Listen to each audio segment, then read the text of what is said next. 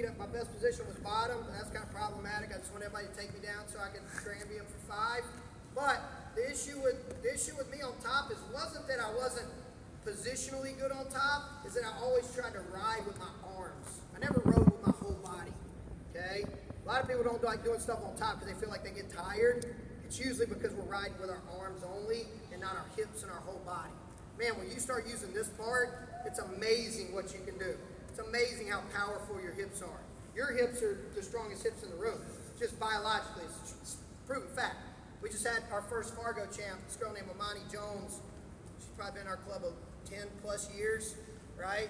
And I finally convinced her about 2 years ago that like nobody should be able to take her down in our room. And she's the only girl in our South gym, and she's a hammer. But all she's wrestled is really, really tough.